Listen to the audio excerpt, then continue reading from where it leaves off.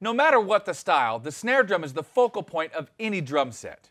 Capturing the snare is the most important aspect of a good drum sound, and perhaps the trickiest.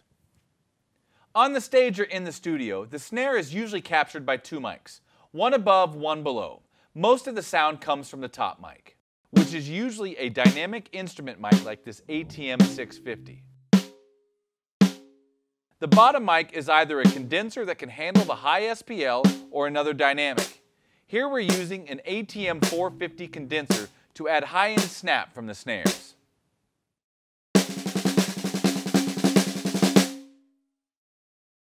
Depending on the setup, the snare mic is usually positioned between the hi-hat and the first rack tom.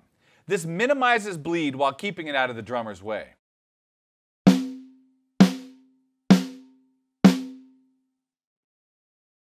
Positioning the mic closer to the head will also minimize bleed from the rest of the kit.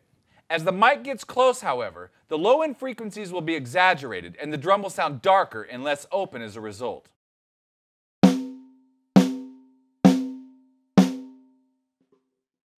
Angling the mic down towards the edge of the drum will emphasize the overtones.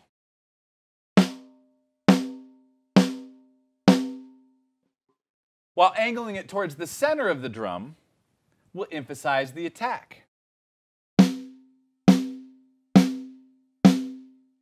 For a drier sound with less ring, move the mic outside of the rim.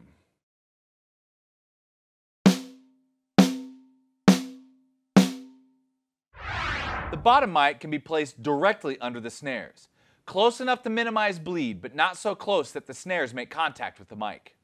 As the top head is struck and moves away from the top mic, the bottom head is pushed toward the bottom mic by the air column within the drum. This creates waveforms that are 180 degrees out of phase between the two mics. For this reason, the bottom mic needs to be flipped out of phase at the preamp. If the mic is a condenser, you'll want the pad engaged. If it features a high-pass filter, you can use this to keep out low-end leakage from the kick drum as well. Adding a little bottom mic can add snap and brightness without needing lots of EQ. If you're recording a style that has a more nuanced approach to the snare, say straight-ahead jazz, then a single condenser on top may be the way to go. Here we have an AE3000.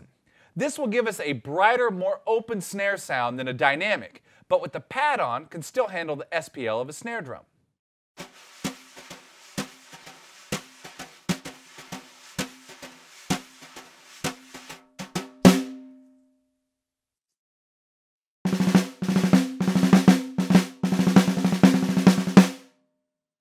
With these techniques, you can achieve any snare sound you're looking for. On the stage or in the studio, Audio-Technica has you covered.